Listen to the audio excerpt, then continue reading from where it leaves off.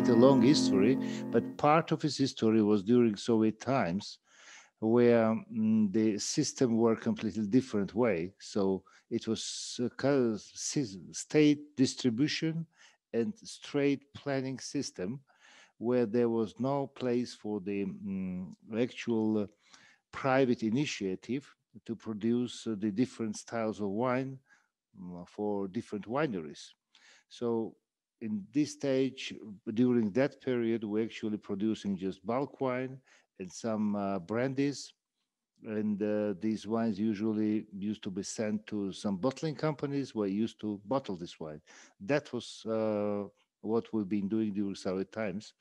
But in 1995, the winery was privatized, and we took over in 1997. So from that time, we're starting rebuilding the winery completely. So we actually planted 330 hectares of vineyards, and at this stage, we're producing even 6.5 million bottles last year. This year's sales are a bit low. We're down to 10% totally because of COVID. Especially we're down in Georgia locally because we had actually no touristic season. And as you know, as you might know, most of the wines are consumed with guests. So it's a part of the Georgian culture to receive guests, to create some kind of pleasant atmosphere for them. And mostly the wines are consumed here. And it actually proves the situation when our sales are actually halved during the COVID situation in Georgia. So that's a lot. And why did you start a career in wine business? Yes, I moved to wine business in 1995. Before that, I was a doctor. I was ENT doctor, and suddenly I changed my direction of life and moved to business. And it was probably due to the very bad economic situation in Georgia, when doctors actually can't make their living. And I decided to change my lifestyle, change my way, professional, yes, my profession actually, and I moved to wine. So that was how it happened. It's a long story to tell. I hope one day everybody can come to our winery and I can privately tell you about, answer your questions, and because a lot to tell. Very interesting story. It's quite interesting that you can make, well, your chances are bigger in wine business than as a doctor. I mean, over here we say if you want to, wine business it's really nice, but it's not something to make a lot of money with. Yes, sure, but you know, it gives you, it presents you a lot of horizons to reach, and a lot of opportunities and a lot of challenges, because it's very, very interesting. Especially when we started, there was, as you mentioned previously, wine industry is quite young in Georgia, while wine history or wine production is quite old. Wine industry started just lately. And we had to change everything starting from the attitude toward the particular grape variety or particular wine style, and also starting from the attitude of the personal toward their job, what they're doing and how they're doing. Because we had inherited we had not quite a good inheritance from Soviet times. So it was very difficult. But at the same time, it was very, very challenging, and it's very interesting. when you have a chance to produce and to create something new, something interesting, and it really proves to be interesting. And next year is completely different because of season was different, because of climate or hail or millions of factors. Like And COVID this year, this also a big challenge for us because we need to change somehow our attitude towards business in general. Because it's my first time I having some kind this type of conversation tasting online. It's exceptional, so it's also a challenge. It's also interesting. yeah, yeah, that's true. It brings us all new opportunities and chances. That's true. So your wines are around all around the world. You have won uh, many awards for your wines, and your aim is to produce high quality wines using modern and also traditional winemaking techniques. Um, we can. This is a picture of your winery. Could you tell us what is happening here in short? So this is our main storage cellar for storage. What you can see, these are thermally insulated uh, stainless steel tanks capable of the capacity of around 25,000 liters. And where we have controlled the wine temperature starting from -4 up to, I don't know, any, up to any. So they are very good in terms of wine storage as well as fermentation and different actions which has been done during the wine fermentation, aging, etc., etc. So this is our main storage. I would say that I want to say that our total capacity now exceeds 12 million liters, and except our inheritance from Soviet time, old Soviet tanks, we have overall temperature control in all the tanks. So it's a modern technology. It's a modern technology which enables to produce wine of consistent quality year after year. It's very important. So this is the modern technology, Yes. or do you also call it like European technology? Yes, we call it European technology. It's correct because the European way of winemaking has been introduced by the one of the Georgian noblemen in 19th century, and it's called European technology. By the way, he invited French winemakers to Mhm. to to make Georgian wine in European way. So this is what we call this European way. Absolutely clear, correct. Yes. Okay, so it's a lot of temperature controls, a lot of consistency. I guess easy to maintain, to clean. So this is one part of your business, and then we have a picture of one of your cellars with wooden barrels Yes. for aging, I guess. So yeah, wooden barrels. Yes. Yeah. French oak barrels. So we have all French oak barrels.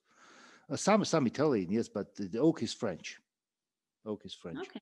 Do you also use Caucasian wood or Slovenian wood, or only French and Italian Yeah, barrels? we have Caucasian wood oak, but it's a prohibition of cutting oak in Georgia, so we can't produce the oak barricks from Georgian wood at this stage. No possibility of because we're actually there. Not much oak is left in Georgia. Oh, Uh, yeah, not much more. Mostly the mountains, and now it's a very strong prohibition against cutting oak in Georgia. So we have to import these barricks from France and from mhm. Italy. But again, we made several tests, and the best for the Georgian wine seems to be the French oak. Okay. And how many people work at your winery? Totally, we're about 100. About 100. Yeah, including staff, yes, including staff, guards, etc. Because in vineyards we have very big vineyards, and we have several posts to guard the vineyards it's coming from the old times to have the guard, because all the times we had some not a good possibility. Someone could steal the wine, grapes, so we had to protect it. But from the old time, we have this guard and we still keep them. So it's quite a bit of people. So. And from the other hand, we need to protect it from the animals, because when grape is ripe, a lot of animals, I mean, foxes, jackals, and some anot dogs are coming in, intruding and eating and stealing our grapes. And we need also to somehow to protect our crop. I see. And I see. so in the vineyard, in the winery itself, so yeah, but you need to consider that 330 hectares, we need some men running tractors, also viticulturists, and well, a lot this type of this category, and also technical stuff, because the winery needs maintenance. We have different professionals to maintain, electricians, etc., this type of stuff also. But in terms of winemakers, they're not much. We have 5 winemakers, and one is a Frenchman. The others are cellar hands. So in the office, we are not much, about 10 people. Oh, okay. Okay. So a lot of work in the vineyards and in the cellar. Yeah, absolutely, yes. Because our vineyards are still not very high technological, so we can't do everything by hand, by machine. So a lot of maintenance done by hand labor. Yeah, I see. And this is another part of your winery. This is not modern or European technology. Yeah, so, absolutely, yes. Sure. This is old version of old technology, so old Qvevris, where we produce Qvevri wines in a traditional way. In the past, we had actually 4,000 square meters of Qvevri cellar. 4,000 square meters. It's actually a bit less than half a hectare. It's all underground. But nowadays we're left just 40 Qvevris. And we're producing wine in these 40 Qvevris, which are quite big in volume. Each of them is above 2,000 liters. So totally we have around 1,000 liter of wine under the earth or underground, how we can call it. Wow. We will talk later about Qvevri in depth. But this is your bottling line. Yes. This is where you part of the bottling line. Yes. It's conveyor belt. We see now conveyor belt right now.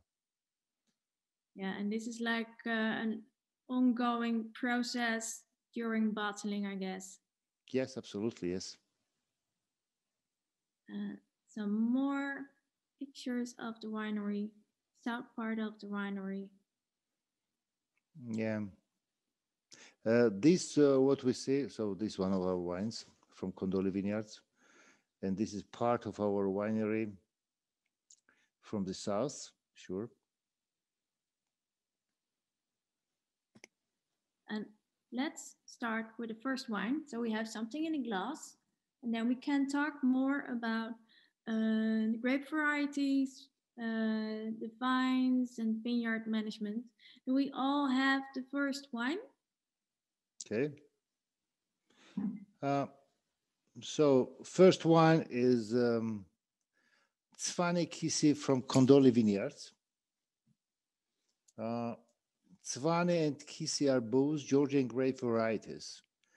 Mtsvane in Georgian means green, and the grape itself has a green skin.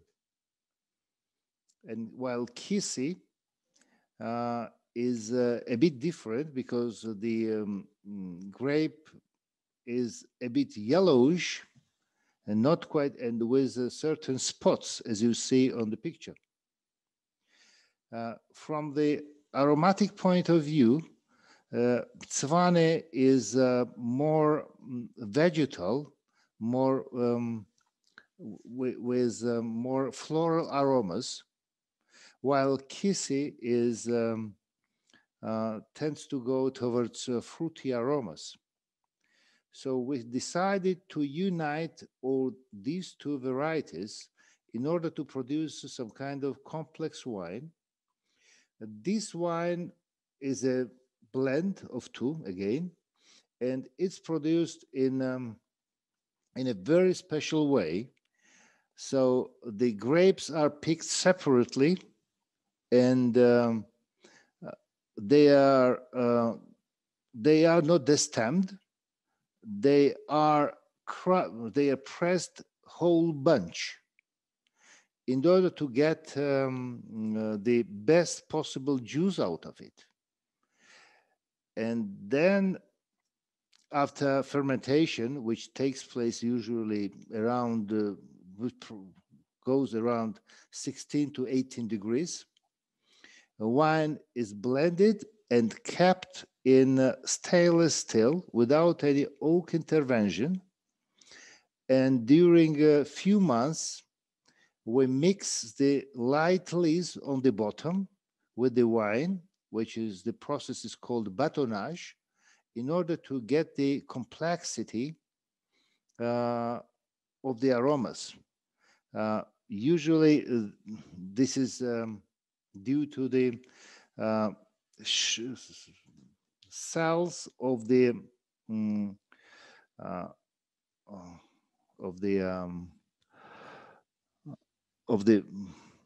fungus, no macro. Yeah, you mean like the dead cells of the cells. Yes, which transfers to the wine some kind of roundness, and it's a very good addition to the freshness of the wine, and it gives some kind of complexity. Right now you're tasting 2012 and 2018, excuse me. Now here in Georgia we have on sale already 2019. But 2018, depending how it is kept, nowadays can have some more mature characters as well. Because if you kept the wine in the cold room around 16 degrees, so it should be very, very fresh. Otherwise, if you kept it at a higher temperature, it might have some more sweety notes along with the freshness. Okay, so it's a wine that you can drink young. Yes, you can drink it young, but I personally prefer old wines, and I usually drink it 2 or 3 years old. Okay, it's my personal preference. So it's the right time to drink right now. Very good. Very good. So this wine is made with European technology. Absolutely, yes. Is with no oak, and trying to protect the wine from oxidation as much as possible. And I would like to admit that the pressing takes place into the special presses into the nitrogen atmosphere, so to protect even the juice from oxidation. It's very, very important. Okay. So you will get the primary fruits and aromas of the grape variety. It's like a reflection of the grapes. Absolutely, yes. Absolutely, yes. And I would like to admit that in this block where this Mtsvane-Kisi are picked, we have the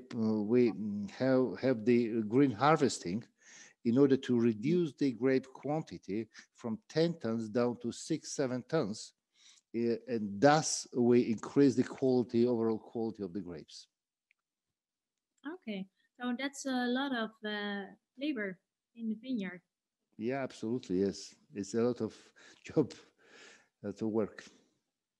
Yes, yes. And so because of the batonnage, it's like mixing the dead yeast cells Yeast cells, through the, absolutely, yes. We would, yes, yes. you will get like a rounder body in the wine. Yes, rounder, yeah, roundable body, yes, and smooth filling, very smooth filling. This is very what we wanted to achieve.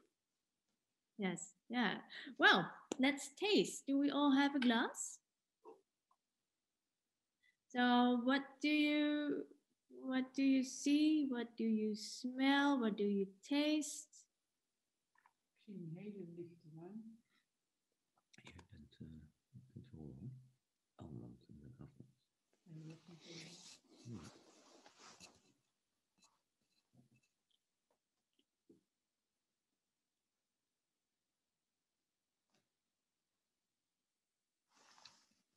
Greenish color, yes. It's a very light color. It's like in exactly a bit greenish yellow. And you can see the viscosity of the wine. It sticks to the glass. Is that because of the batonnage? Yeah, partially yes, partially this, partially due to the alcohol. It's around 13 degrees of pure alcohol. Yeah. These two aspects, yes. Some reactions, almost elderflower, almonds, smells like Riesling. The taste is completely different. Isn't that, what is it? Mtsvane is every now and then compared to Riesling? Mtsvane, no. Mtsvane is very aromatic, but Riesling has specific aroma, which is characteristic just for Riesling. And you can't actually mix Riesling with something else, like Sauvignon Blanc. So they are very, very different. They have specific aromas. But Mtsvane is very aromatic, but it's quite different from those two varieties. Okay. Yes, you can find some touch of Riesling probably in terms of aromas. Why not? No, some people say like this, especially who has experience of drinking Riesling. But in Georgia, not much people have experience to drink Riesling. Is there any Riesling in Georgia? I don't think. Maybe there's some, but not much. Okay. Eric says, reminds me of a muscadet, zestig et meer. And Sabine says, more like a Viognier, probably because of the full body. What do you think, Zurab? Again, you know, we have two different grape varieties. Mtsvane with more vegetal and higher acidity, and Kisi with more fruity and full body taste. So it's kind of mixture of two. In addition, the batonnage, and we have this kind of very complex aromas and taste, and this full and smooth body. Yeah, it is. It has a full body. And where are the vineyards of the grapes? Is it these vineyards are in Kondoli village. It is the origin of these vineyards are dating back to 1752, where first these grape vineyards were named. Here you see our vineyards. So this area, which were famous from almost 3 centuries, and we have several blocks of different grape varieties depending on the soil. Okay, and what is the soil type of this wine?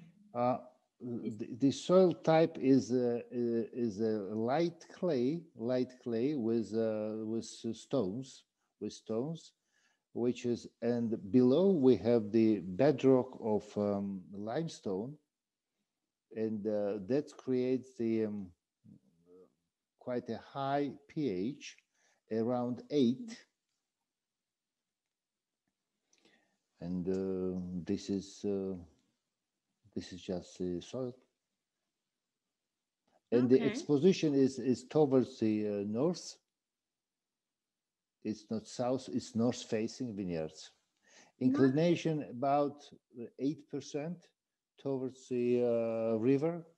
And at the end of the vineyards, you see the green line, which is actually is a tree line, which is actually is river in between. The Alazani River. Alazani, yes. Yes, and Judith says no steillagen, it looks all flat. So do you have vineyards on slopes as well? Yes, yes, it's we have vineyards on slope. We planted it recently. Unfortunately, in this presentation, we have no photo of these vineyards. They are on the opposite side of the Alazani. These vineyards are on the right side of river, and the other on the slope are on the left side.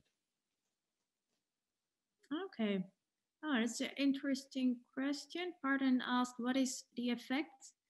You have flatlands. What is the effect of that as opposed to south-facing slopes? So this is north-facing? South-facing actually gets more sun. This is different. This is difference. So you have like more ripe grapes, more sugar in the grapes? Yes, absolutely. Early ripening, more sugar. And from the other hand, the soil is quite different from the left and right side of the rivers. As I told, we have clay with stones and with very high pH. On the left side of the river, left bank of the river, we have a pH around 7, even below the 7. So it's more acid soil, and with a very light soil, more sandy soil, which enables the root to penetrate quite deeper. Here we have quite hard soil on the right side. Yes? You have to irrigate? Yes, we do irrigate this vineyard. We started irrigation around 4 years ago.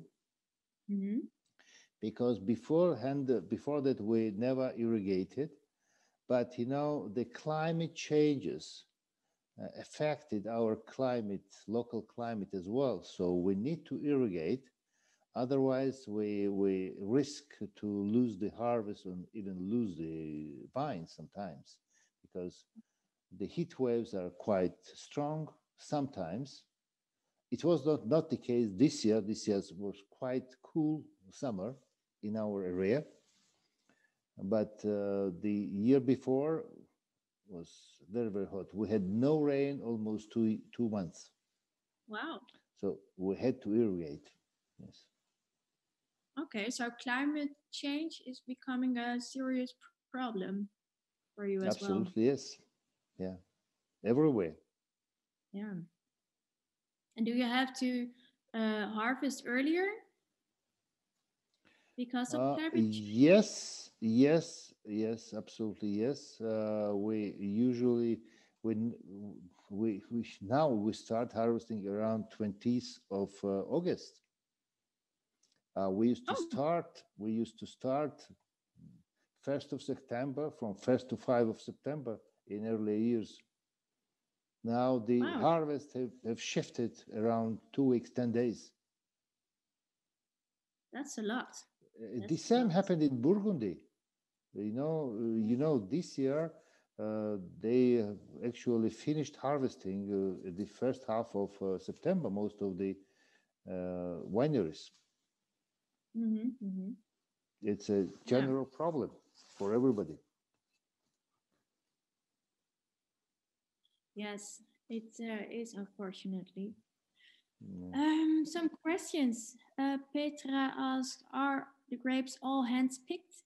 If yes, Yes, how many absolutely, people yes. are needed for that? You know, grapes are hand-picked and they are picked in the boxes, in the small boxes. And how many people pick grapes? Yes. Usually, so average calculation is like this. One person can pick around from 500 to 800 kilos of grape per day. That's a lot. Yes, but yes, and depending on the block, we invite a different amount of personnel to pick the grapes. So I can't say exactly how many people picked this particular block, but in case you have special interest, I can check records tomorrow and can tell you exactly how much. Okay. Bum, bum, bum. Oh, I saw another question. Yillis, do you have problems with frosts freezing grapes in spring? We sometimes we had problems with late frosts, and which actually damages the young buds. The last time we had this problem in 2007, and from that on we had not any problem of late frost. Oh, okay. So your harvest was smaller than usual, I guess. In 2007, yes. You know, when late frost hits at the early stage of bud burst, it damages the young buds. But you know, the plant has always have some kind of reserve, kind of sleeping buds, which might emerge afterwards. So the result is not so devastating as some might consider. So we have some compensation. Like instead of 10 tons, we might get 5 tons like this. Okay. But still, not good. Yes. Go ahead. Still, it's quite half the crop. But anyway, it's something. Yeah. Yes, it is. And do you have other hazards in the vineyard? Do we have like frost? Frost, hail, most important. Yeah. Hail and sometimes tornadoes. Oh. No, kind of tornado. It's not tornado like you can. No flying cows or something. Yes, some kind of spinning wind, which sometimes can damage. We had, by the way, there was some very devastating wind which passed actually southern part of our vineyards, just touching just one block, and actually damaged a lot of grapes in Sinandali zone, but just it obliquely touched our vineyards.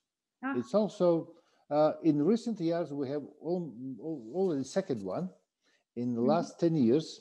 So it's probably due to the climate change as well.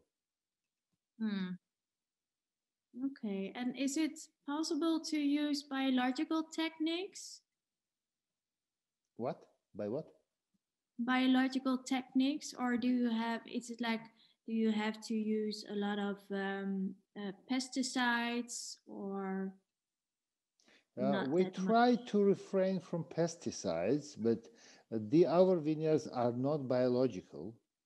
So we use some chemicals, surely, but in very limited quantity. Okay. But we try to keep it as natural as possible. As you see the grass in the vineyard, so we don't use herbicides.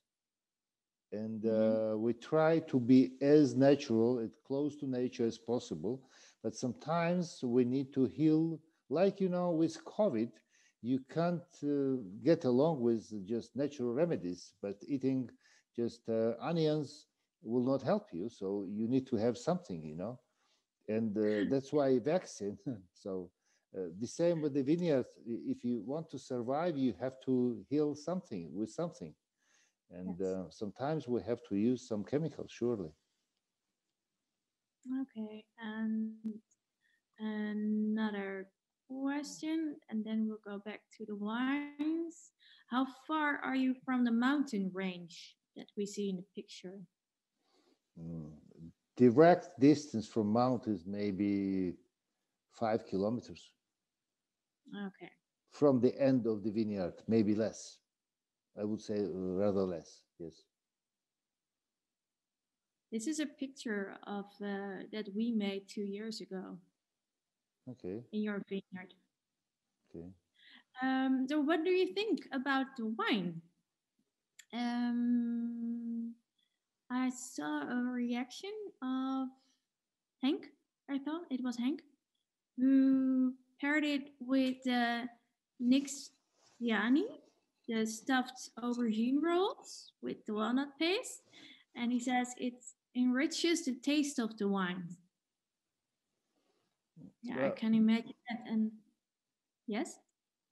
you know, this wine, you know, the walnut sauce is quite strong. Um, yes, it might be good with walnut sauce, but I would rather prefer it with some poultry, this wine, Mm. and fish. Fish would be fantastic, very good, and as well as on its own, it's very good Which one? on its own, just like On its own. this. Yeah, just having a glass of wine just in front of TV in the evening, and you easily can get 2 or 3 glasses, no problem. Yeah, it's a very pleasant wine. It's a very Yes, pleasant wine. It has this full body, but still a lot of freshness. I mean, I think it's for a lunch. It's perfect. yes, I'm pretty sure. Yes, you know, we Georgians drink completely different way wine than you do Europeans drink. So we have different attitudes. So and Georgians never drink at lunch Oh, because well, we neither. We drank a glass of milk. and like you know, Italians, the French always drink during lunch. It's kind of 2 or 3 glasses they do. But in Georgia, yes, usually in the evening we drink. Yeah, we should do that too. Drinking during lunch. Okay, but when I sometimes I also have wine during the lunch. I love it to have two glasses like this. But you know, the white wine, especially Mtsvane-Kisi, yes, surely it's very good during lunchtime because it's not heavy. It's No. still it's full body, but it's very light and easily very palatable wine and easy to drink. Yes. So let's go to the next one. But first, we have to talk about this. So these are all Qvevris. They're all clay vessels used for making wines according to the traditional Georgian winemaking technique. Well, as you can see on the label, you can see like the form of the Qvevri, and they're all buried in the ground. I've heard that in the western part of Georgia, they store them in the woods. In I'm the not sure what. woods? Yeah, just not in the ground, but between trees. No, no, I don't think No. so. Maybe some kind of legend. I don't know. Maybe, but Okay, but I've you. never seen. We keep in the soil in the under the floor. Yes, Yeah. this usual way how we Georgians used to produce wine for centuries. Um, and what is very important for this type of wines, so it's very important the fruit quality. It's much more important fruit quality rather than producing wine during the European technology. Because I explain why. Because with this technology, you crush grape skins with the juice and ferment them together. In case you have damaged fruit, so it can cause off taste during the storage and fermentation. So while when you press out the juice, you have possibility to clarify and send clean juice for fermentation. While during the Georgian way of production, you have no chance of separating juice or clarifying juice. So you should pick very good quality grapes in order to, that guarantees the better quality wine. This is very important. So with this wine, we usually try to collect grapes by hand, and using the sorting table to sort out the damaged fruit, and then just crush into the Qvevri just best quality grapes. And they are stored there for 3 months. They ferment there. They undergo the secondary fermentation, like it's called malolactic fermentation, which means the transformation of malic acid into the lactic acid, which softens the wine. And later on, wine is bottled, and it's 2017, yes. And it has darker color. It has phenolic, a lot of phenolic compounds from the skins.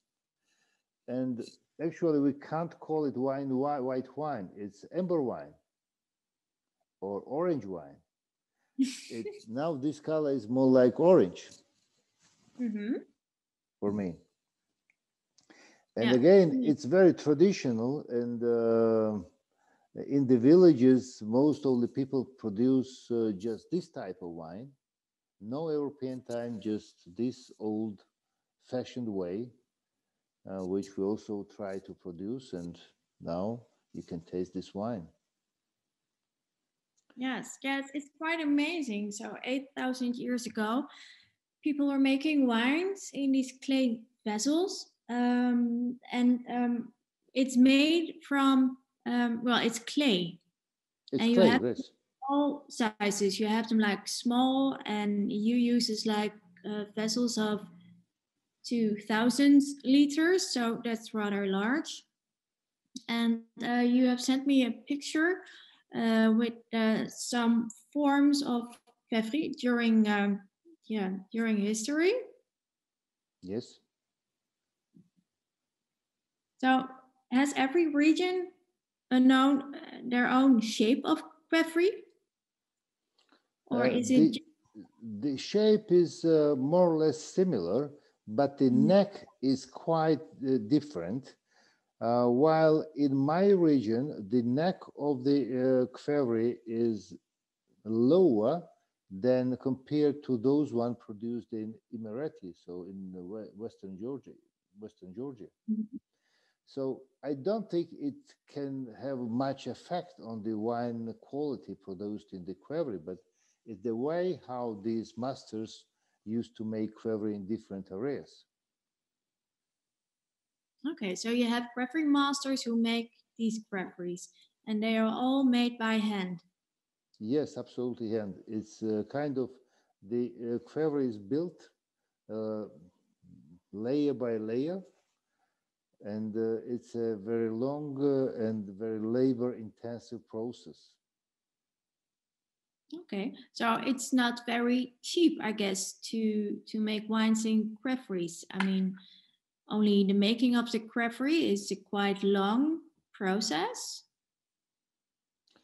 Yes, producing wine in Qvevri is not easy, and you are not guaranteed that you can get good quality, because you shouldn't forget that Qvevri is porous, and these pores might contain some problematic issues like microbes, and cause different problems during the fermentation. So you have to sort out Qvevris wine from Qvevris and be very careful because in Qvevri you cannot control the fermentation process. You completely are dependent on the nature.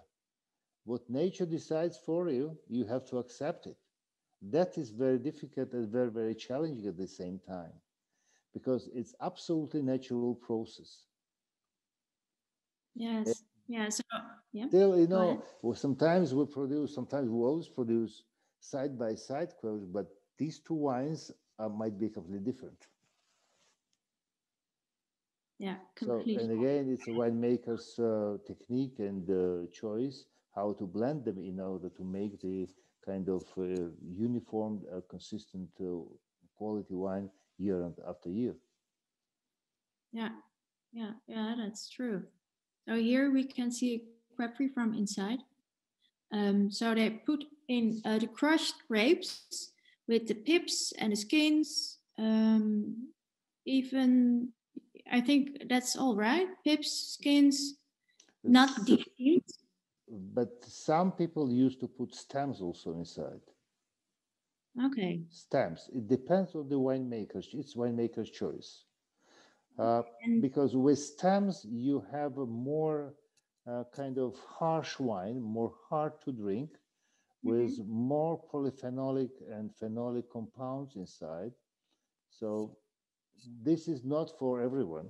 So we try to produce the lighter versions of the Qvevri wine with less disturbing for the taste and more acceptable for the modern customers and for everybody. Yeah. So the stems give like greenish tannins. It's more astringent. Yes, more astringent, absolutely, yes. And needs more time for aging. Need maybe a few years to age to soften these astringency down. Yeah. Sometimes it's not even reachable because it depends on the grape again. We're very much dependent on the grape quality. Yeah, I see. In more extent than with normal conventional wines. Yeah. And so you put all in Qvevri, and then fermentation happens. Yes. How long does the fermentation takes? Fermentation usually takes around 10 to 12 days. This is extensive production of the CO2 which pushes up the grape skins. And you need to constantly push them down in order to mix the skins with the wine, in order to get the extraction. From the other hand, you need to push them down not to dry up the upper part of the skins. That might produce also some kind of unpleasant taste. It's a hand job completely. And when the intensity of CO2 production diminishes at the end of the fermentation, the skin, there's no pushing power from the below, and skins go down. And while going down, it clarifies the juice, wine. And at the end of the day, you have not day, but months or 2 months, you have the clear wine. Yeah. So it's all natural. And it's all natural, yes. Do you add yeast for fermentation, or do you use the indigenous yeast? We usually do it's a kind of indigenous yeast, but it's in different technique. So we pick smaller amount of grapes at the first stage, like if the Qvevri is 2,000 liters, we pick around 100 kilos of grapes and crush into the Qvevri. And the small amount starts fermentation. And you create some kind of base for wine or grapes to come. And then after you crush grapes, when you have already strong fermentation there, then you crush a new portion of the grape and make it the tank full, the Qvevri full, and the rest of the grapes start fermenting automatically. Okay, so you use a kind of starter for fermentation. Yes, it's kind of starter, yes, starter or natural starter. Yeah, I see. So in the picture you can see that the cha-cha, do you call it, right? The pips, the skins, like everything except the juice, they all sink into the Qvevri, and then above you have like the wine. Yeah, sure. Sounds simple, but it's quite a challenge because you need like the pristine fruit. It must be really good fruit, not damaged or rotten. And I think hygiene is quite important of a Qvevri. And somebody asks, how do you clean the Qvevri? First of all, I want to tell you that Qvevri, it's 6 months is occupied and 6 months is empty, waiting for the next vintage to come. So it's in our particular case, because we don't age in Qvevri. We just ferment it to keep maximum until the March, April of the next year.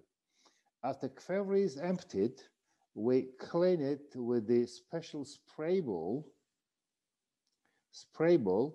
and suck out all the residues, all the water stays inside the Qvevri. And we invented this special kind of very small thing. We installed the computer cooler on top of the Qvevri, which constantly pushes the air directly into the Qvevri and always dries it out.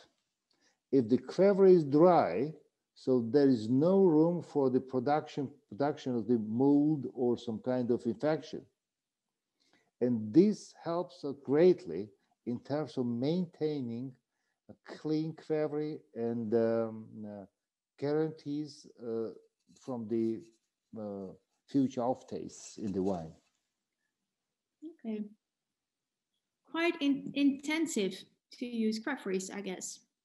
Yes. So, and how many times can you use one Qvevri? Here we can see a picture of your Marani, your wine cellar. Yes. With the Yes. How many years you mean? Yeah. We have Qvevris which are almost 1 century. Still, they are good. Yes. It depends on the maintenance. It's very important to maintain it properly.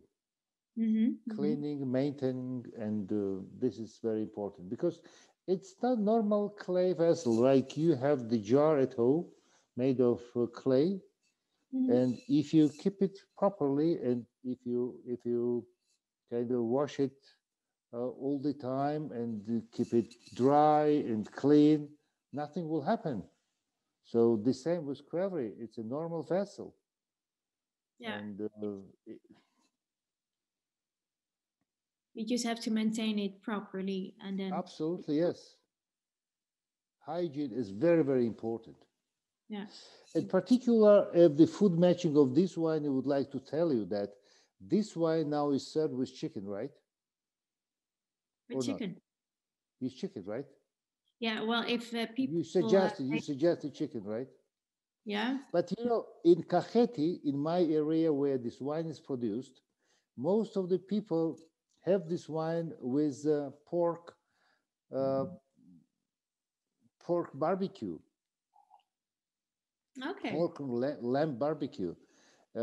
If you have a chance to try it, or just fry on the frying pan, the pork or lamb, and it goes fantastically because it's kind of light substitution of red wine. Yeah, it is. If with closed eyes, you might mix it with red wine. So yeah, it's very good composition. And it's a very traditional in Kakheti to have the Qvevri wine with this type of barbecue. Okay. Well, maybe for a Christmas dinner. Yes, why not? Fantastic idea. Yeah. What do you all think of this wine? Some of you already have tasted it. I mean, I love the color, as you say. It's like orange amber. What do you say in Georgia? Do you call it amber wines or orange wines? We call it Qvevri's wino. Simply, Qvevri wine. Qvevri wine. And Very it's good. all explains everything. So, Yeah. And what is typical for Qvevri wines? In taste and smell and. Okay, yes. Here you can find the more riper fruit, more jammy, more fruit jam. Then it's less fresh, but it's more kind of maybe kind of boiled fruit.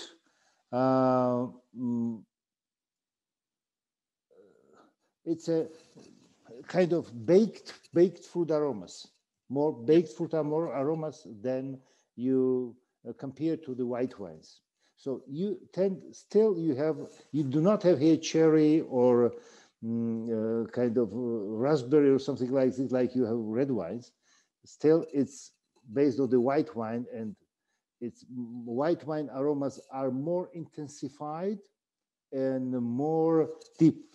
And you should consider that acidity level here is much lower compared to the European wines.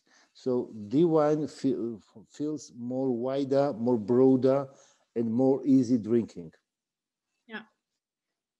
Yeah, what you often see is like orange peel or Earl Grey tea. It's like more matured characteristics.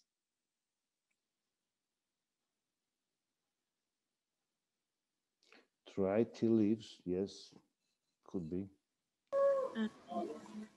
See, I have here nitric blue cheese.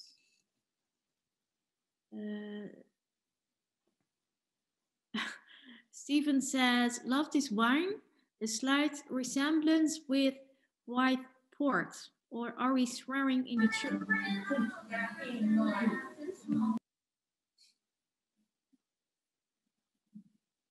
So can you compare it to a white port, maybe? White pork? Port.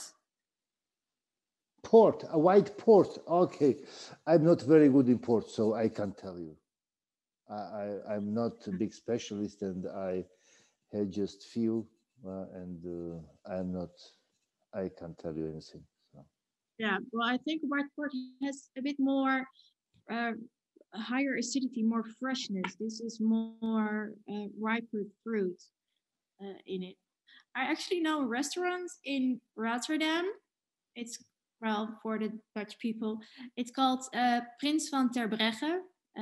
Well, now it's obviously closed, but they also have Georgian wines, Qvevri wines, on the menu, and they serve it in black glasses. So you cannot see the color of the glass, and then they let you taste the wines, and yeah, and then it's always very surprising what you think it is, because as you say, so it's not a white wine and it's not a red wine. It's something, yeah, it's white with some tannins of a red wine, but very matured fruit. Paul Carlson says sherry dried tea leaves. Yeah, I think so. Yeah, but I like it very much. This Qvevri wine. I mean, it has everything that you may expect from a Qvevri wine, but it's very smooth. It's the tannins are very pleasant. It has body. It has good balance, nice acidity level, and quite complex as well. And you shouldn't drink it too cold, right? Absolutely, yes. It should be consumed at around, I would say, 12, 14 degrees, maybe even 16 degrees. Okay. While for the white wine, for this Mtsvane Qvevri, I would suggest it to 8 degrees. Yeah. And do you also produce unfiltered amber wines? Somebody else? Yes, we produce, yes. Which one is that? It's Satrapezo. Oh, yeah. Satrapezo Mtsvane and Satrapezo Qvevri, Katsiteli. Margreet says, this is a gorgeous wine, Mr. Ramazashvili. Thank you. Thank you. Thank you. I do really appreciate your words concerning my wines. I'm really happy to hear it. Because it's our creation, and I'm really happy you appreciated it. Yes, it's I love them. I really love them. What do you think of this wine? Well, Margaret says it's a gorgeous wine. Are you familiar with amber, orange, or Qvevri wines, or is this your first time? Well, let us know. You're asking me, or no? I'm not. No. Not okay. Excuse me, because I was a bit surprised. Like your first time, no, but let us know in the chat. Okay, and if you have any questions about this way of producing wines, ask us. So then we go to the next one, and this is Tbilisi. I want to talk with you about the wine culture in Georgia. So this is Tbilisi, and the statue you see, that is Kartlis Deda, the mother of Georgians. Correct me if I'm wrong. And in her left hand, she has a bowl of wine, and in her right hand, she has a sword. And it's like, come in peace, welcome, and well, otherwise beware. So especially the bowl of wine, well, that says all. It's all the warmth and pride and hospitality. I've been to Georgia for 3 times now. And yes, I mean, your people, you are so so warm. I mean, you will. Has anybody been to Georgia? It's amazing. People are so nice. They will help you. You're always a guest. They will treat you like a guest. And isn't that a guest is a a gift of God? I've read somewhere that if you have a guest in your house or country, it's very important to treat him well and serve him well. Absolutely, yes. You know, in Georgia, there's a proverb. So if you have a wine at home, you can receive guests, because with the rest is no problem, because you can ask neighbor or some other and you can have some food. But the main thing is to have a wine, and you wish to have the guest in order to serve this wine to the guest. This is kind of proverb, not saying like this. Because, you know, the man of the head of the family feels safe and proud when he has some wine at home, because he's ready, always ready to receive guests, because he never thinks about the food, because food is essential. Food you can find, but good wine is very important. So, so okay, if you have wine at your home, you're ready to yes, have guests, welcome guests. Absolutely. That's good. Yes. That's good. Well, maybe you can tell us about well, typical consumption of wine consumption in Georgia. Well, I have sent all the participants like 3 recipes of Georgian dishes for a mini supra. So maybe you can tell us about the supra. What is it? Supra, as you see from what is from the presentation, The supra is a cloth to cover the table. At the same time, supra means the table loaded with food and ready to serve the guests.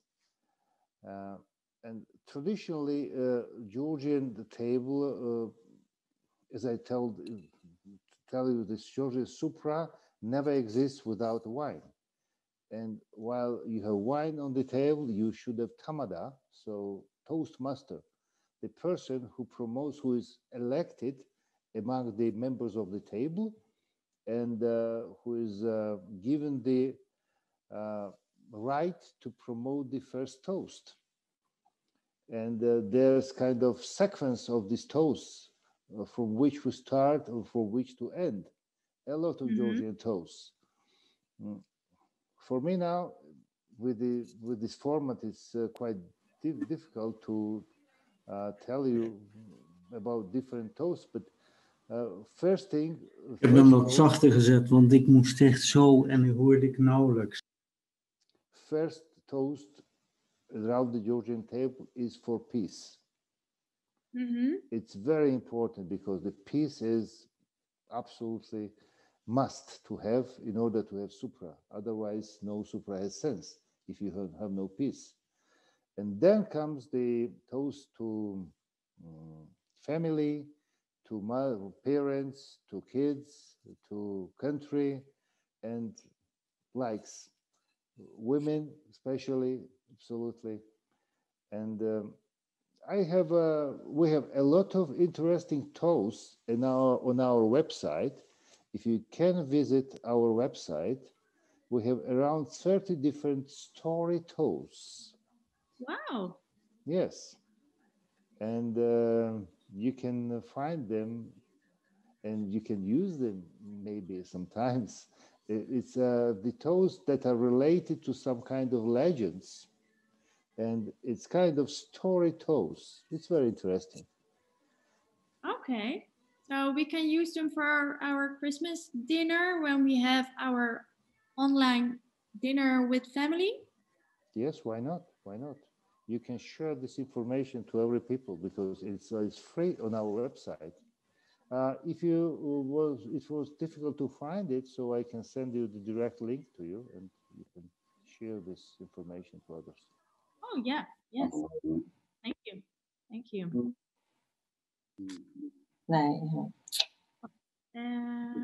We zijn unmuted. Theo Jansen. Theo, how are you, Theo? Fine. Nice to meet you. Okay. Yes, great to see you. Yeah. He's a great friend of Georgia and very, very great person. Yeah. Theo, nice to meet you. I'm really happy to see you. Yes, Fantastic. I wish I could visit again. Yeah. How are you, Theo? We will pass this COVID and you'll be able to come. Yes, I hope so. If I happen to be there, I wish to see you again and shake your hand and sit you down. Definitely. To Great. share a few words and few toasts and to drink again as we used to have. As usual. Fantastic person. Yes, great. Thank you, Theo. I'm with you. Bye. I will tell something about Theo Jansen. He started with importing wines from Georgia and from Telavi Marani as well. Je kan meer krijgen en je kan nog een beetje van die broccoli erbij doen. Volgens mij is dit een beetje als een wijnen uit de Lange Dok. Theo is, ik zeg maar even Nederlands, hij is ook ereburger van Georgia. He's also like a, I don't know, how do you say it in English? Honorary civilian? I don't know. Honorary citizen of Georgia, yes. Yeah. Yes. Yeah. He's the person who actually started promotion of Georgian wine. Yeah. He made the first steps to present Georgian wine to the world. He's a very, very important person for Georgian winemaking and to promoting Georgian wine all over the world. We all owe him a lot. We all who are all Georgians and mostly the people who are in this business, because with him he made a great job. Thank you. Thank you. Thank you, Theo. Yes, it is. Yeah, if it wasn't for Theo,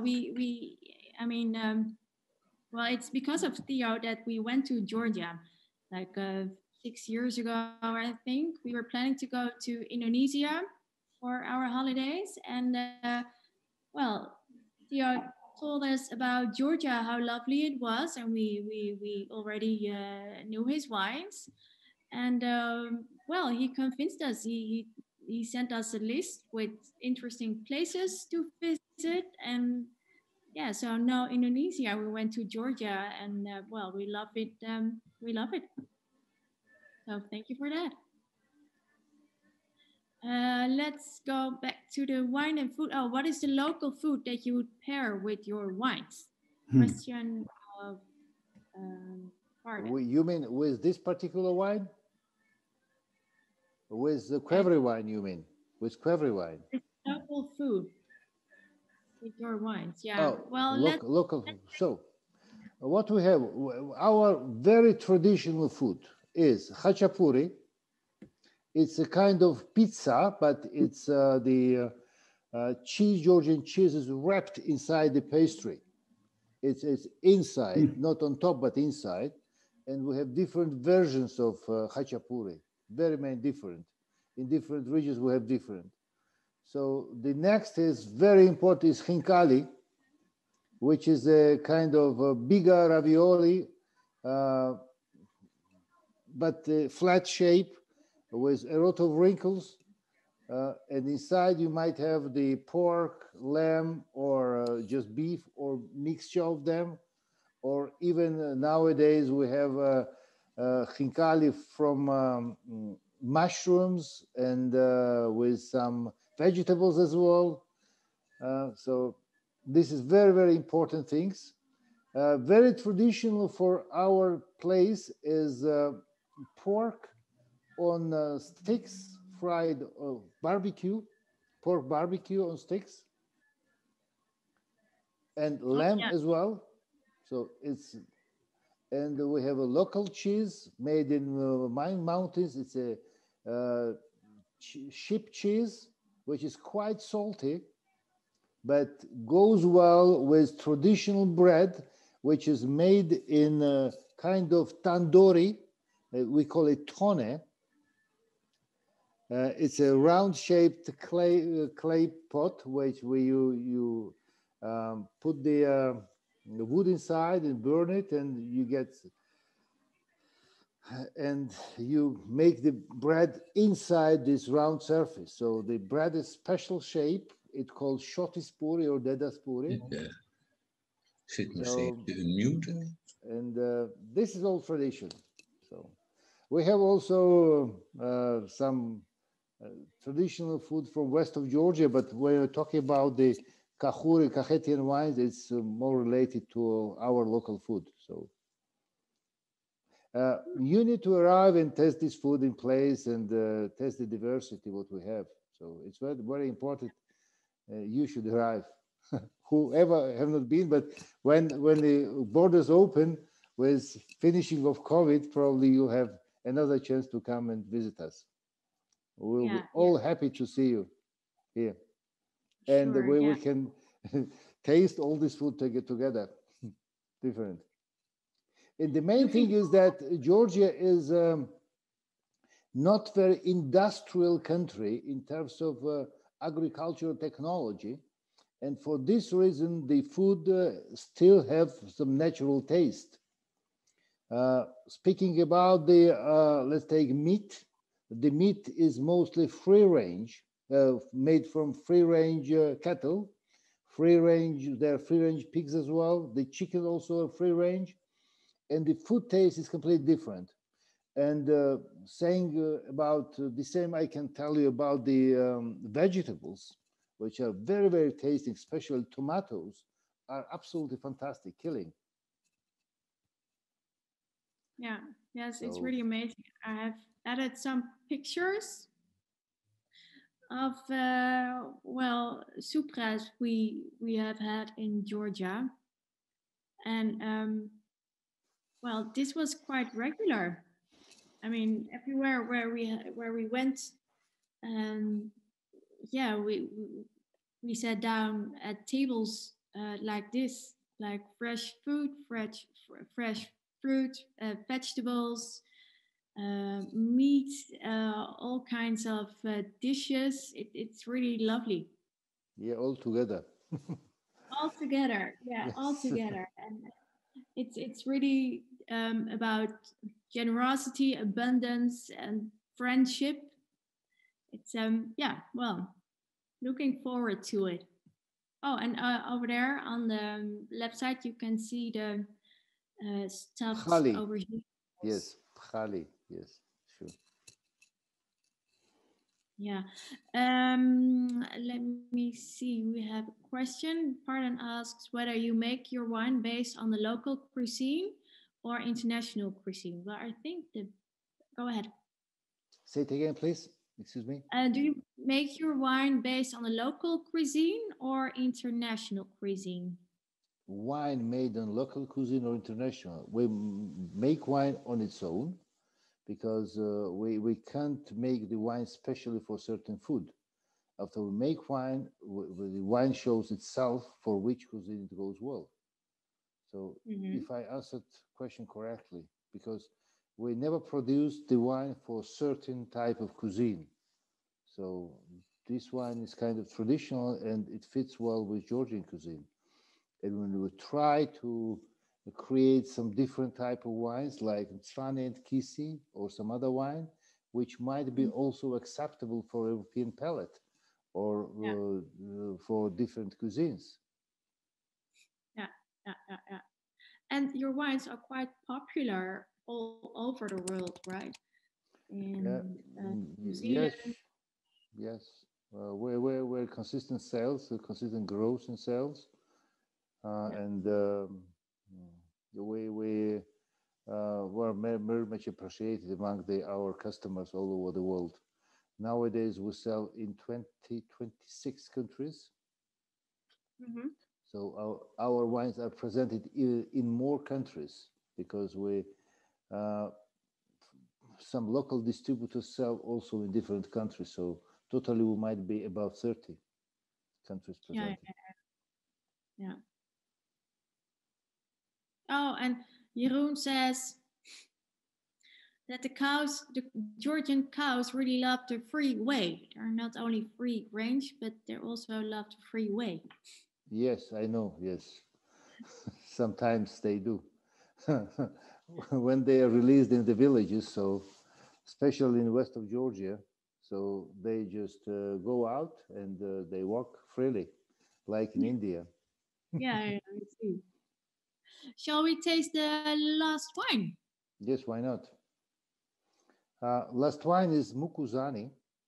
Mukuzani is appellation. It's appellation on the right bank of Alazani. It's between the two cities, Gurjani and Telavi, just in the middle. It's a slope, quite a steep. The best area of Mukuzani is quite a steep slope, and it's here we have the saperavi grows, saperavi, and saperavi grown in Mukuzani area produces the wine Mukuzani, which is originally was used to be aged in oak barrels for 3 years. But nowadays, the rule does not exist anymore. So we need to keep this wine at least 1 year. Some age in oak barrels, some not. We do age in oak barrels for 8 months. So this wine, particularly this wine from 2017, again, has been harvested in Mukuzani area. It's a saperavi grapes. And it is fermented in stainless steel tanks for 10 to 12 days. And after it's transferred to oak barrels for 8 months, and after that, it can be bottled. So it's Saperavi. Whoever tasted Saperavi knows that it's a quite heavy wine, heavy red wine with a lot of tannins, a lot of body, a lot of black fruit, and a touch of oak to balance all this together. It's a very good wine. It needs to be aged. I prefer it to be aged at least 5 years, but it's 3 years old. After 5 years, it's getting absolutely fantastic. But while being 3 years old, it's a very good pair for steak, for meat, for games, for red meat, also aged cheese. Okay. So this Saperavi it's quite a grape with a lot of it's a grape with quite a lot of color, right? It's not only the color is not only in the skin but also in the flesh of the fruit. Yes, the color in the flesh is just minimal. It has just the veins, red. If you remove the skin from Saperavi grapes, you find the flesh which is actually white with some red veins inside. It's not totally red. It's not totally teinturier, like red flesh inside. It's partially red, I would say. Partially. Okay. Yes. Because the color is quite, can be very, very opaque almost, very thick. Yeah. If you happen to taste few flights of Saperavi, you have manifest that your teeth are absolutely black. And this is the name Hawaii Saperavi derives the name Saperavi, which means Saperavi. Peri is a color, and Saperavi means that the thing which gives the color. So it's a coloring grape. You can even paint with it. So wow. Have you ever tried it, painting with Saperavi? Never, but I've heard some people do. Okay. Well, I like this wine. I mean, it's full bodied. It has a lot of fruit. Its acidity is nice as well, but the tannins are very rich. Offers a lot of structure, but they're not very harsh or anything. They're quite they are present, but in a pleasant way. I find them pleasant. Yes, a dominant aroma in this wine is cherry aromas. In terms of fruit aromas, it's for me it's kind of cherry juice aromas. Yeah. Yeah. Also a bit plum. Yes. Yeah.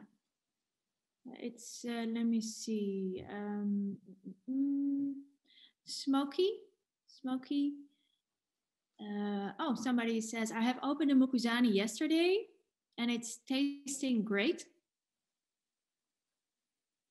Yeah, I can see why. Yes, Saperavi is a superb grape, and this wine is the best I have ever drunk, says Jan.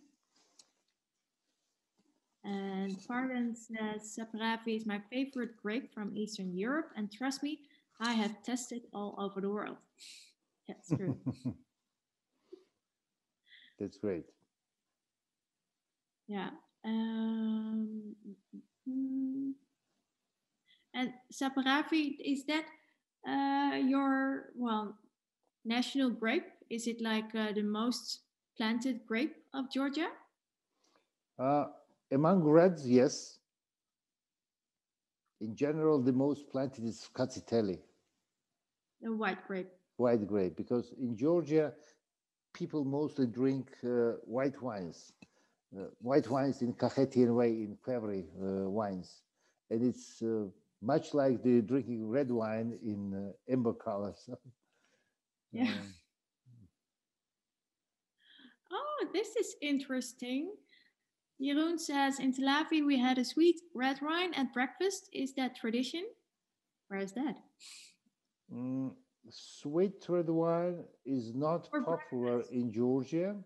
It's mainly popular in post-Soviet countries. And we produce a lot of it to sell in post-Soviet countries, but some other countries are also like this wine, and so we sell quite a bit in different countries, say in Poland, in the United States, but I guess it's mainly consumed by the immigrants or people coming out post-Soviet countries. Yeah. Yes, but it's not traditional for Georgians to drink sweet wine during the dinner, but some people do. Okay. And you were talking about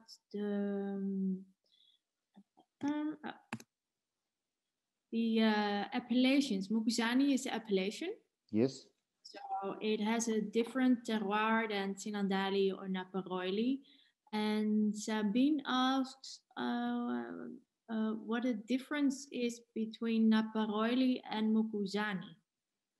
So in both cases, we have the grape variety Saperavi, but Naparoli is on the left bank of Alazani River, while Mukuzani is the right bank. Naparoli is more flat area, and as I told you, the soil is more sandy compared, and the acidity level is close to 7, so it's more acid. While in Mukuzani area, the soil pH is above the 8. It's the limestone is actually on the upper level of the soil.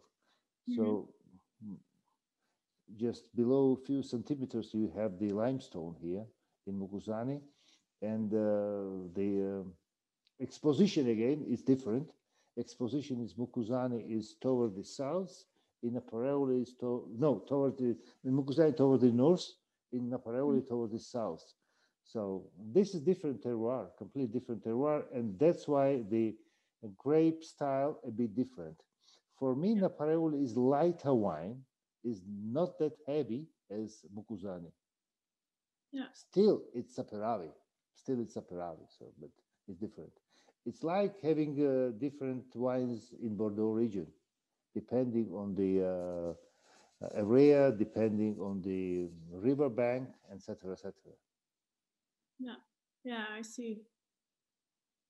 Okay, and then the Kinsmarauli, that is the semi-sweet wine, right? Kinsmarauli is semi-sweet, made in Kinsmarauli area. It's Saperavi again. It's naturally semi-sweet. It should contain around 40 grams per liter sugar, natural sugar.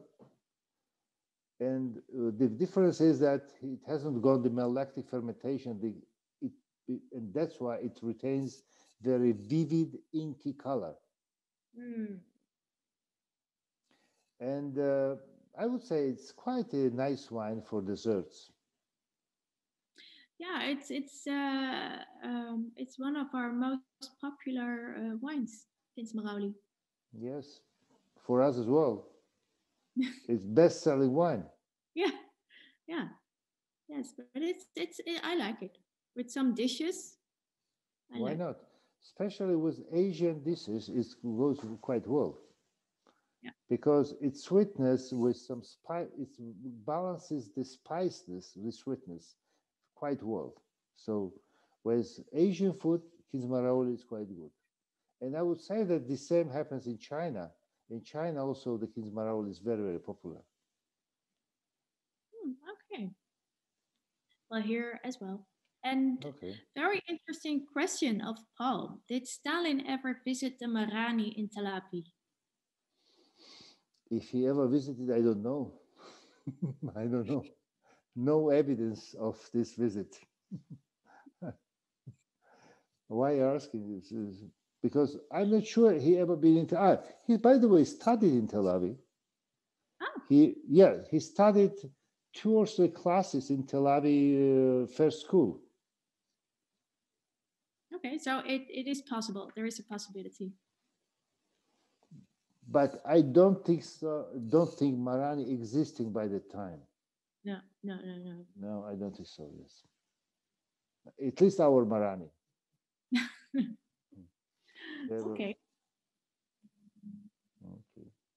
Well, do you have more questions for Zurab about this wine, about other wines, about Georgia, winemaking in Georgia, or maybe you want to share your thoughts about the wines? Please let us know.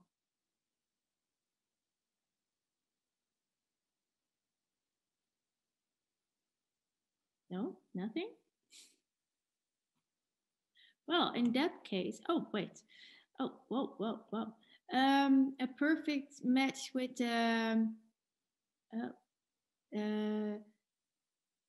this is going very fast now. Oh, wow. When will this beauty reach its full potential? I think in 5 years. 5 years, because I love aged Mukuzani. It's absolutely fantastic because it's not so concentrated as Kondoli.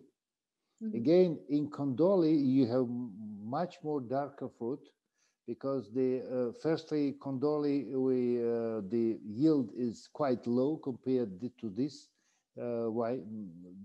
vineyards. And while you have the black fruit in Kondoli, here you have very, very dominant cherry. And it's very, very interesting. If you keep 2 years more, you will get a very, very good wine. Okay, so buy this wine and store it in your own cellar. Yes. Sorry, how do we store it? Store it in your own cellar. So you yes, you buy absolutely, it, yes. then you keep a box of the wines or for over a couple of years. Yes. By the way, recently I bought for my house the wine refrigerator just for storage of the wine. Because in our cellar we have a temperature controlled cellar where we keep the temperature around 70 degrees all the time. But I needed to have for my home to keep my own collection of the wines. So now I have it. So I'm really very happy. So you are ready to welcome some guests? Absolutely, yes. I have good refrigerator. I have wine, so welcome. Welcome, yeah. Yeah, well, maybe next year, hopefully next year. Well, I hope so. Yeah. One question of Jeroen. Do you have an even better red wine? Yes, but different. You know, again, I would say that wines are all different, and depending on the choice of the customers, it might be good or better. So, in terms of price range, price-wise, yes, Kondoli Saperavi is higher in price and more concentrated, I would say. Yeah. And even more concentrated, you have Satrapeso Saperavi. Satrapeso line. Yes, Satrapeso line, yes. Okay. Okay, well, Pardon says, I think you have been true to yourself as winemaker and the region. Thank you for being resolute to your origins, and we will keep drinking your wines. I think anyone who wants to invest in wines, they should invest in yours. Thank you. Fantastic decision. Fantastic. Thank you so much. Okay, Zurab, then I would like to thank you very much for your time. And I have learned a lot about Georgian wines and your wines. I think we all learned a lot, and we have tasted very good wines. So thank you for that. Thank you very much. I do really appreciate your presence at my first online tasting, and I hope you enjoyed it. And I wish to meet you in person when it will be possible. And come, we're happy. So one more thing, so I even can receive you at my home, because in my home I have now fridge. I have good wine at perfect temperature. So welcome. Yeah, and you're a good company. So yeah.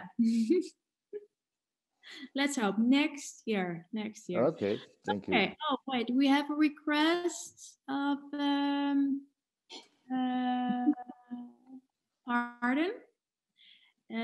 He says, well, he asks us to all raise a glass.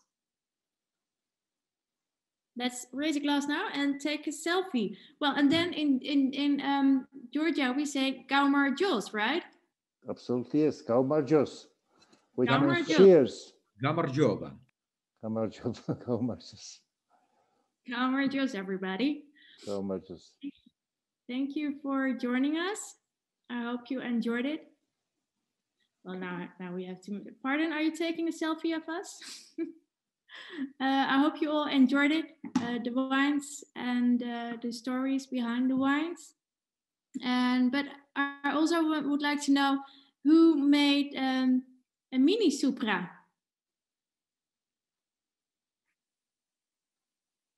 Ah, I see some empty dishes. Yeah, very good. How was it? Oh wow!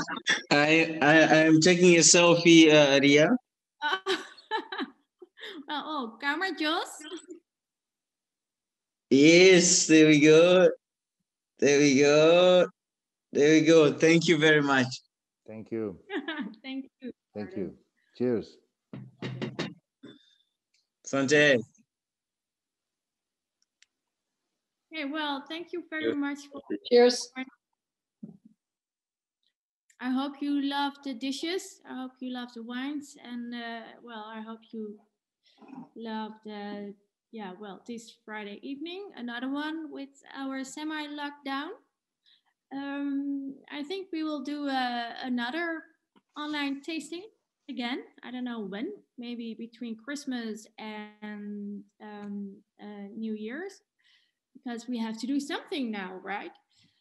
So, well, if you have ideas, let me know, and we will invite a very interesting winemaker again, and we will taste wines together and maybe eat something together. I see some empty plates. Must be very delicious, all. Okay, so Supra, our mini Supra was magnificent. Supra was great. Goodbye, everybody. Good night. I really enjoyed being with you. Thank you so much. Bye, Madlova. Thank you. Thank you so much. Okay. But you know, I online meeting is good, but inline, round the table, much better. Real life is better. Inline. Thank you. Okay. Okay. Good night. Thank you so much. Keep well. Bye, Zurab. Bye, bye, bye. Until next time. There is a time difference between Georgia and the Netherlands. It's I think it's 3 hours later there, so probably it's time for Zurab to go to bed. Okay, well, how did you enjoy this session? It was great. Very nice. Hello. Very good, very good. If you have any feedback, please let us know. I loved it because we had the preparations for the food and, you know, all the suggestions for how to store the wine. So, yeah, thank you. You're welcome. Thank you. Thank you. Well, okay, we liked it very much. and we were back in Georgia. Next year we go back. Yes. And we love the country, we love the wines. And the food. Yeah, I love it too. It was a great evening. Thank you. Thank you too. Ja, toen ik alle foto's aan het bekijken was, op zoek naar zoekraas, kreeg ik alleen maar trek. En eigenlijk nog meer zin om naar Georgië te gaan. En nou ja, hopelijk volgend jaar weer. En misschien komen we elkaar daar wel tegen bij Zurab aan tafel. Hij heeft genoeg wijn, hebben we net gehoord, dus wie weet. Het wordt tijd voor wijnreizen. Toch? Ja. Eerst die lockdown. Ja. Ja. Oké, nou, als jullie nog opmerkingen of vragen hebben, horen we het graag. Je kan het op de mail zetten, je kan het ook nu laten weten. En dan zien we jullie graag de volgende keer weer terug. Heel veel dank voor jullie aandacht en aanwezigheid. Tot de volgende keer. Dag Ria. Doei. Salut. Doeg. Proost.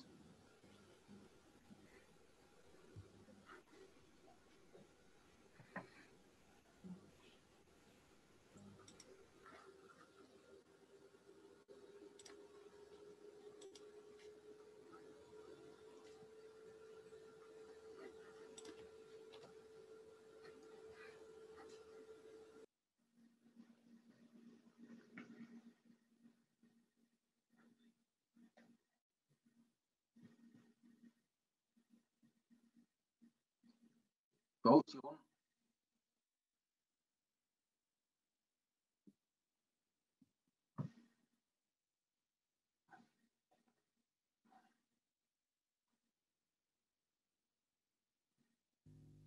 Eén, twee, test. 1, 2, test. Rasputin.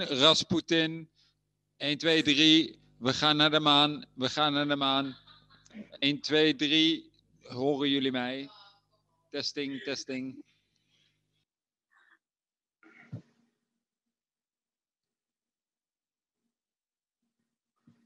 Wie was dat nou?